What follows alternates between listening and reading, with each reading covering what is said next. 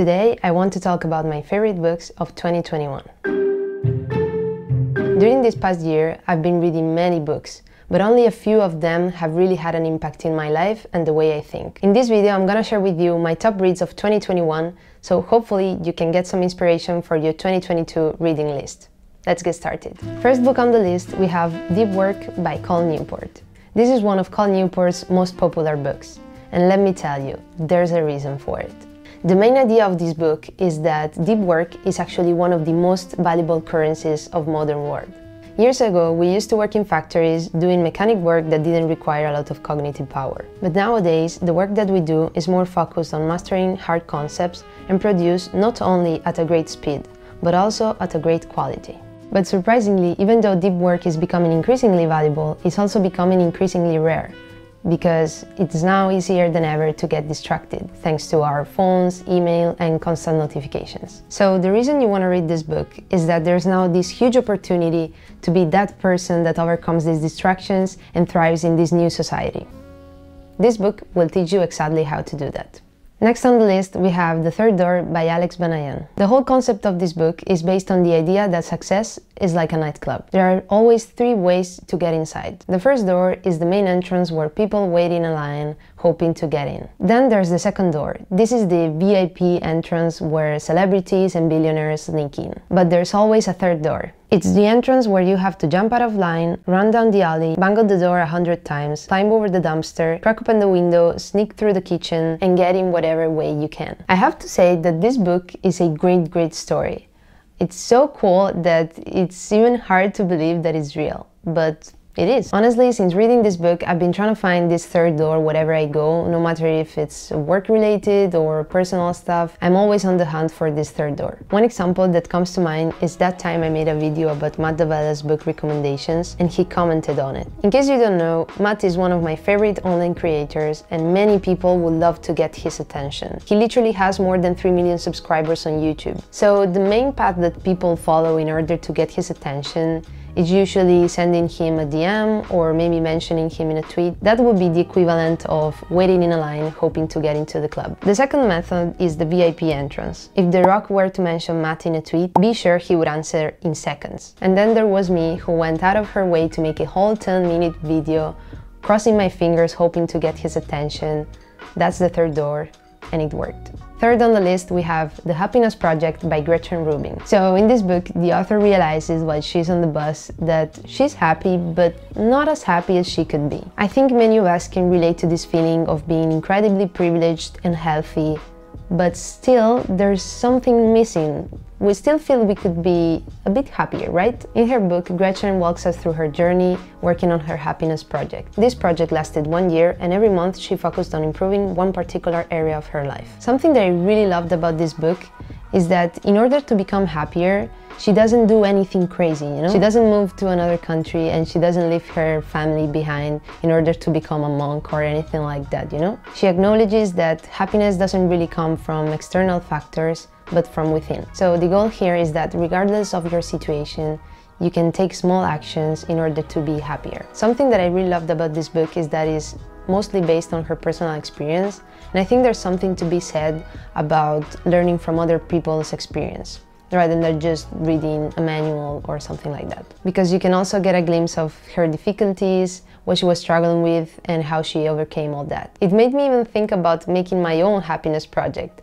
So yeah, really great read overall. Next one is on the topic of race. The book is White Fragility by Rubin, DiAngelo. So if you're a white person watching this video, you should definitely read this book. Most people will be triggered by the content of this book because it's literally like a bucket of ice cold water thrown at your face, but it's so necessary. I won't be spending too much time talking about this book because I'm not black, and you should be listening to black people, not me. But this book brilliantly explains how to ameliorate our racist patterns and start listening to black people. Really recommend this one. Next on the list, we have Man's Search for Meaning by Viktor Frankl. In his book, Viktor narrates his experiences in concentration camps during World War II. Before entering the camp, Viktor was a neurologist doing his research, and so in his book, instead of focusing solely on his own experience, he's more focused on explaining how the everyday struggles of camp life affected his mental state and the one of his mates. At the end of his book, he also talks about his theory, logotherapy, which is based on the belief that human nature is motivated by the search for a life purpose. This book was tremendously inspiring to me. Something that I found really interesting was reading how he managed to stay positive despite living some of the most horrific situations. Next on the list, we have When by Daniel Pink. This book is all about the science of timing and what different studies have shown in terms of how to time our days and our lives. I know you're probably thinking, why should I even care about time? Is this actually going to be helpful for me?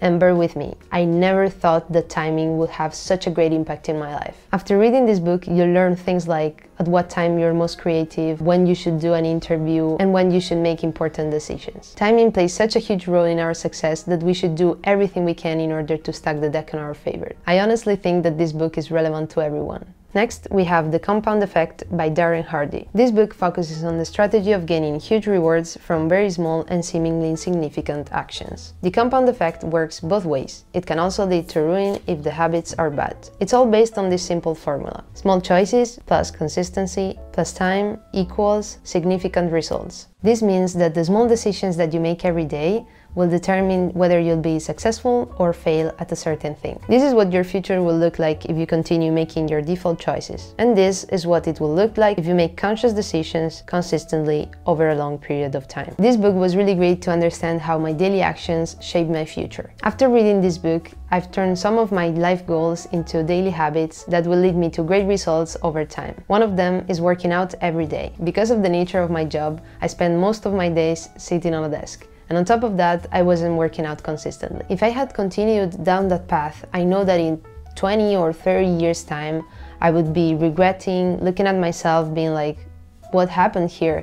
Without realizing that this has actually been cooking slowly over the years and years and years until reaching that point. Now I work out every single day, so I make sure that in 20 years' time, I'll still be fit and healthy. Last on the list, we have Still Like an Artist by Kleon. This is a must-read for anyone doing creating work. Reading this book was such a relief.